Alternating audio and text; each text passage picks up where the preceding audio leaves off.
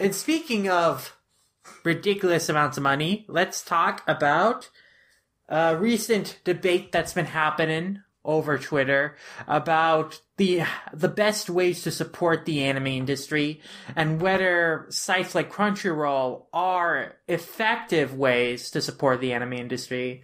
Of course, this was all inspired basically off of Crunchyroll's announcement, or rather Elation Studios' announcement of a new division for original animated content, announcing their new show High Guardian Spice that they are developing.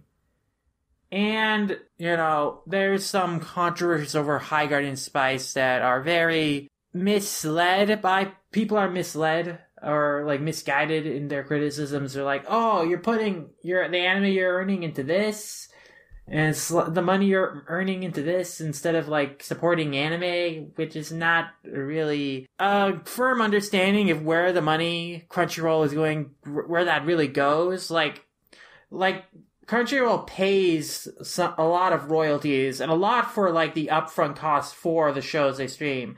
And as an article by Justin Zavakis, points out, the advance payments they pay for anime rights, for per episode costs, can be enough sometimes to cover the cost of an entire production.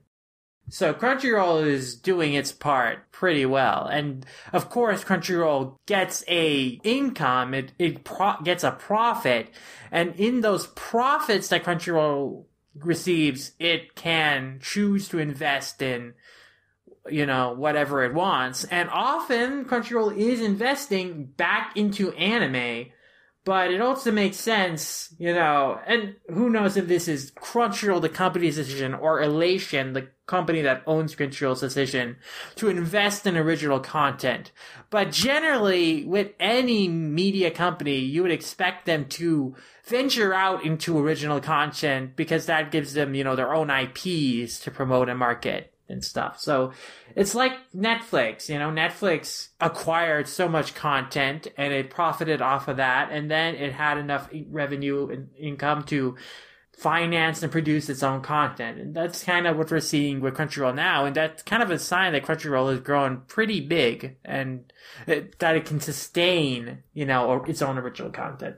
And in general, having another platform, another place that is, making original animated content, it's only good for the international anime industry in general, the international animation industry. So it's like a very myopic, very misguided kind of view of like that this is taking away revenue from anime production, when really this is kind of just distributing it and like creating more opportunities for artists in general internationally to, get involved in productions and stuff. And in general, that also, and, it also helps the, U.S. animation industry. This is, again, another, cool project, another project to work on, another company that is investing in original projects that gives more opportunity to artists and animators. It's a competitive field. There's always like a struggle to find jobs and stuff. So this is a good thing, in my opinion. And then of course there's a bunch of misogynistic complaints because, the show is promoted as being by having an all-female writing staff, and the trailer is all about how, like, they have a 50% female staff and all-female writing staff. And so a lot of people have misogynistic complaints that they're like, which are like completely irrational and not really worth giving the time of day because they're so transparently misogynistic. But, that whole debate debacle is its own issue. But what it led to, of course, was that YouTuber Digibro made a video, exploiting the controversy over High Guardian Spice to just rant about what he doesn't like about Crunchyroll.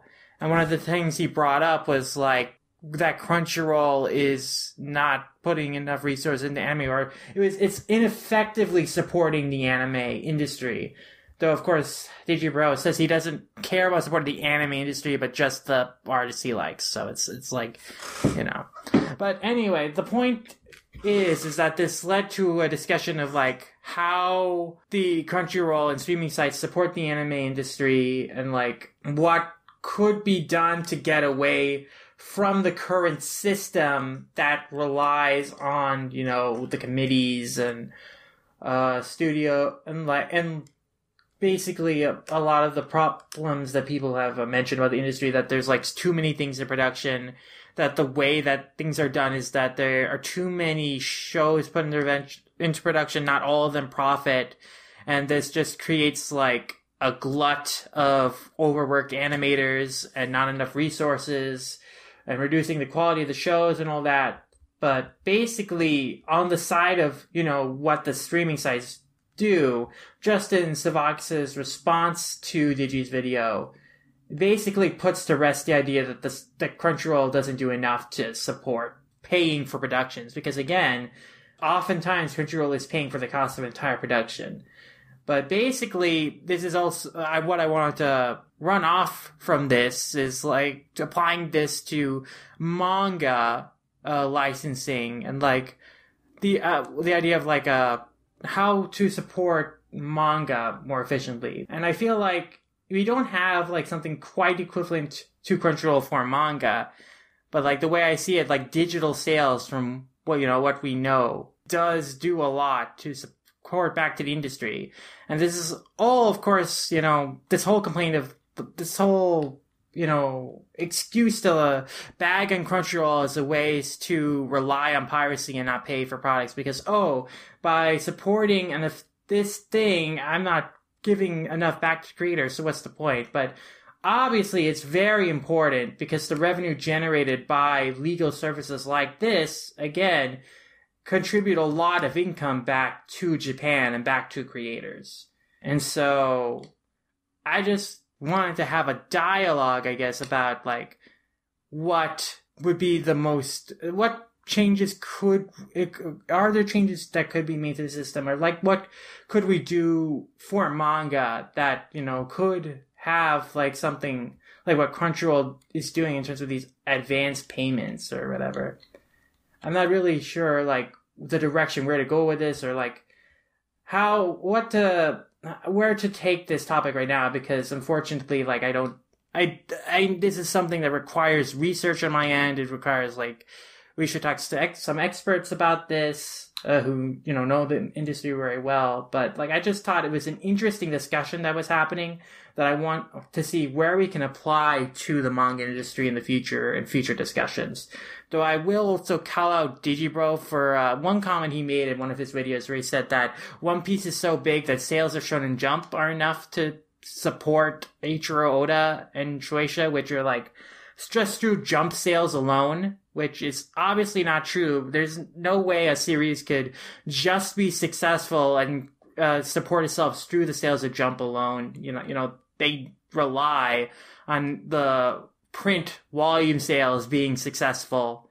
That's insanely important. Like the individual series needs to be successful through the print volumes. Like that's the measure of its success. Like Jump sales aren't enough to like help support the creator. And also, obviously, you know, having a successful anime and all sorts of merchandising products are important to helping the creator. Like, even creators that have a successful manga and that has franchising and merchandise and stuff, even they can struggle to, like, make ends meet. So it is important to have, like, multiple sources of income. It is important to have, like, physical products for people to buy. So, and to show back support for their work. Like, a big thing related to discussion is this whole idea of Patreon services where you directly support artists and whether that is a sustainable way to support productions. But obviously, with the sheer numbers involved, like, it cannot support an entire anime production or a studio's output, or could it support, you know, a mangaka by themselves? Like, we know that there are some mangaka who have their own Patreons. We discussed one a long time ago who set up his own Patreon, and if you subscribe to the Patreon, you would get like a English translation of his manga. I believe the manga was called Gene, but I forget the mangaka's name. So there are some mangaka who have set up their own Patreons, but I don't think that's their only source of income. Like that guy's Patreon, that mangaka's Patreon, I remember for a long time it was not even $100. It was less than that. So, it is important to have like other sources of income. Like it can be a nice bonus. It can be a nice like on top to like the income that, creators are receiving through like other means through the current system, but like direct fan to creator support does not seem viable right now. So I guess that's like the main thing I was very interested in from this debate when it came into, can we support creators directly, just fan to creator? Will that work for the manga industry?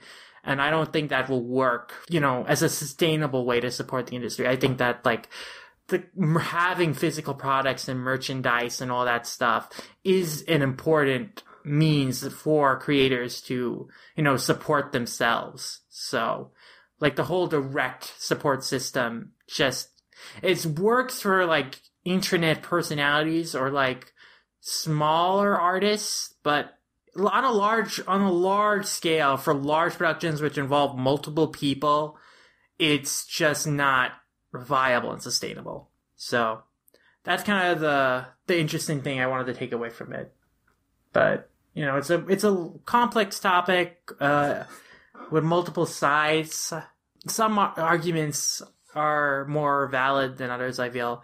But it's an ongoing discussion of like what are the best ways to support artists and creators, and can we get away from systems that might not be efficient or all that. So it's important to have discussions like this just to kind of throw ideas out there and figure out, okay, what's working now, why is it working, and how would we feasibly and realistically change things? Like how does this idea of direct fan support that we're seeing from things like Patreon, how could that become like a viable means of support? So it's something to consider at the very least, to think about and discuss. But that is about all I have to say on the topic for now. Perhaps this is something we could come back to in the future. It definitely is a subject worth further discussion, I think.